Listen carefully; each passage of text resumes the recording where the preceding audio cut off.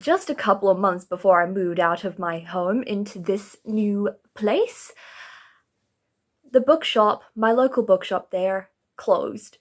So that was a little bit more than disappointing. But that being said, the location that I have moved to has got plentiful more bookshops for me to go and check out. And not just any old Wickles or Paper Plus. You guys probably wouldn't know what that is. They're like the... Wickles is basically like the shittier version of Barnes & Noble, and... Welcome to Barnes & No! Oh! All the bookshops that I will be checking out in this area will be independent bookshops. We're not gonna go to the big companies. My name is Amy Rosenfeld, and today we're going shopping, bitches.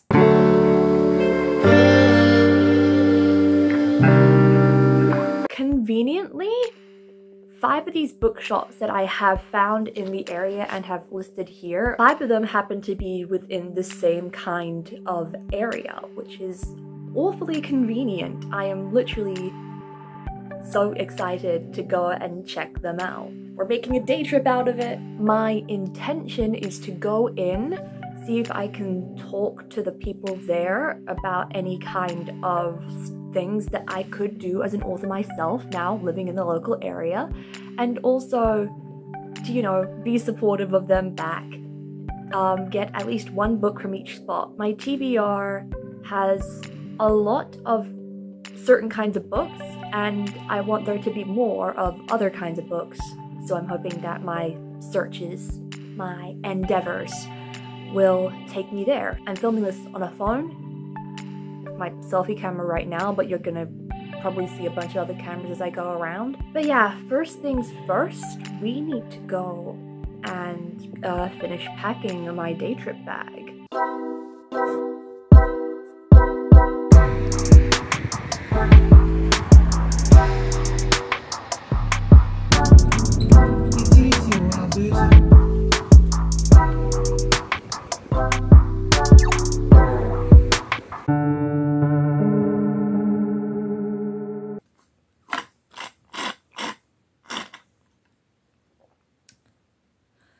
Two out of 5 shops. I only visited 2 today because they were both closed. And I just remembered, independent shops, small businesses, they tend to be closed for like the last week and the first week of the new year, so oops. I could be able to checking out the other 3 as a result because they were probably under the same circumstance. So yeah, this is just gonna have to be a job for next week, and I am so tired because I decided to do some other kind of shopping while I was at it. One that I did not film because, you know, they weren't book related. So I guess I will see you next week for something that should hopefully not be a fail.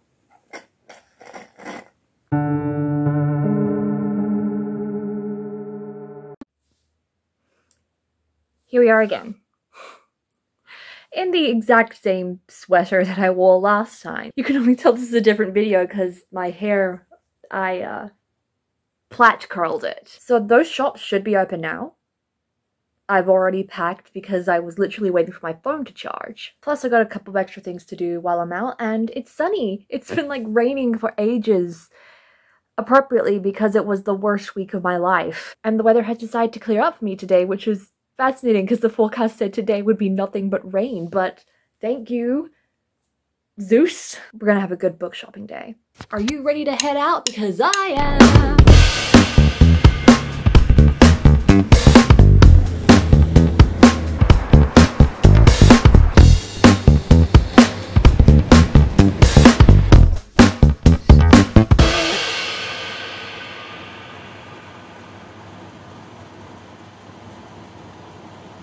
The trip is over, and I am dying on my floor from the heat and the sweat. I'm surprised it hasn't gone through my shirt, because this shirt got me real sweaty when I used to work in it. Let's go through the bookstores that I visited today and the little tidbits in more detail from what I showed before. So the first shop was a place called Novel. It was a really like clean and tidily kept shop selling new books, but The main issue with that one is it didn't look like my genre was on sale there at all. They had like a kids section, but they didn't have any other sections that included fantasy books, so it made me feel like this particular author had some level of pretentiousness. No, not author, owner. He owns the shop. I mean, I guess it's reflective of the New Zealand market, because the New Zealand market doesn't typically cater for fantasy authors, or if they do, they're usually some kind of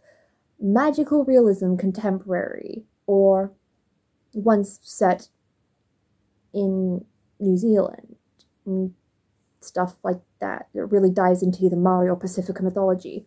All my stuff is original. The next place I went to, that was Dominion Books. It was a quaint little secondhand bookshop. I just walked in there and you could like smell the scent of old books, which is such a damn nice scent to have on your nose. And I managed to get 3 thrifted books in there. It's totally going to be a place I'm going to revisit. Well, this is post-World War II, which still kind of covers the genre. Suitcase of Dreams by Tanya Blanchard. So yeah, this seems very, I guess, promising. There's not a lot of books that I have read that I've looked at post-war.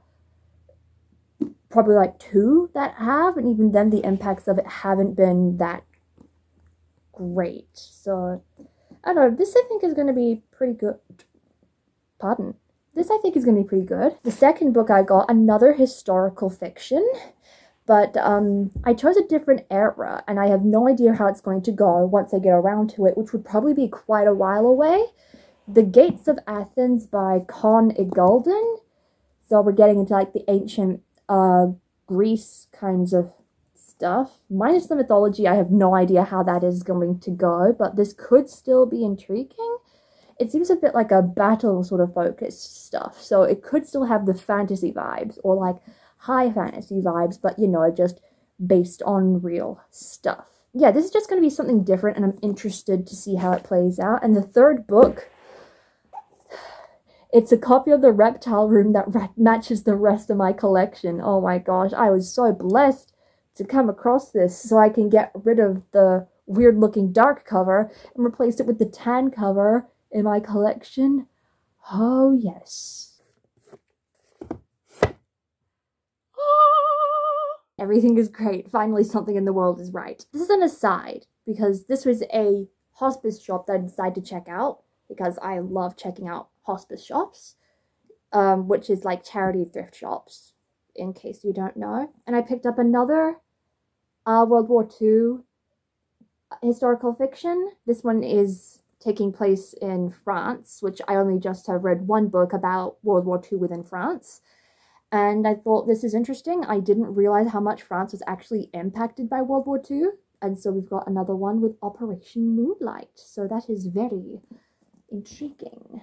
Okay, there are 2 new bookstores that I did go to. So the first one that I found was Dorothy's Bookshop. This is real good. It is a bookshop that caters to people who are under 18. So you can literally have like sections of like picture books downstairs, and then upstairs you have the chapter books for any range of readers from like 8 to 12 for the middle grade section, and then the teen books, the young adult books in their own section, and they had New Zealand sections as well.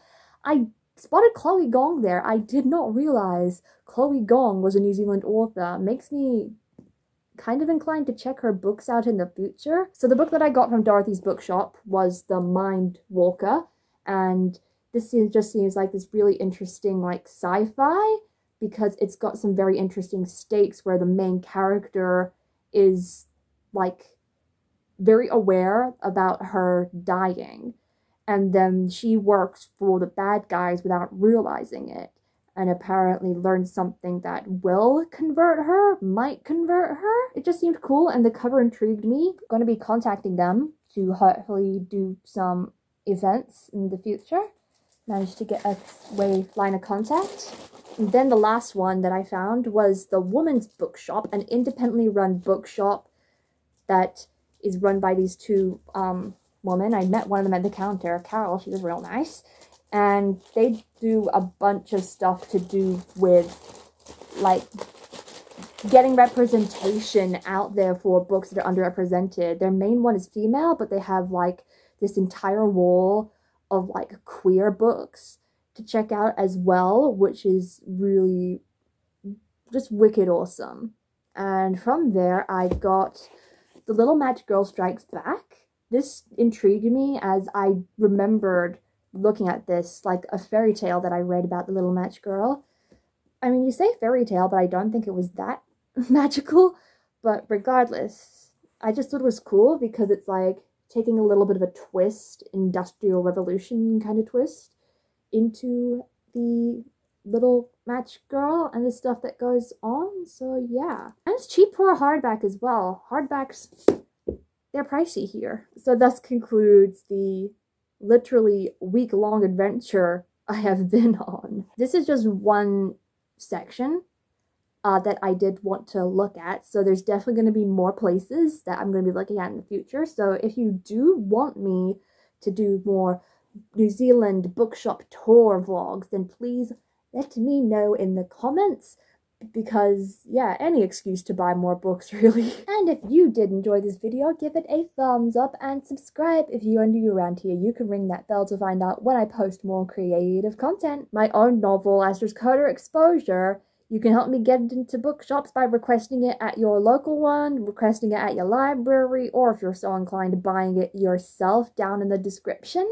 Follow Abby Tucker. She dives into the 3 worlds and learns her place in it in the midst of an otherworldly blood feud. And while you're down there, you can also check out my Instagram, my Storygraph, my TikTok, and my website. Stay creative, everybody, and I'll be seeing you in the next video.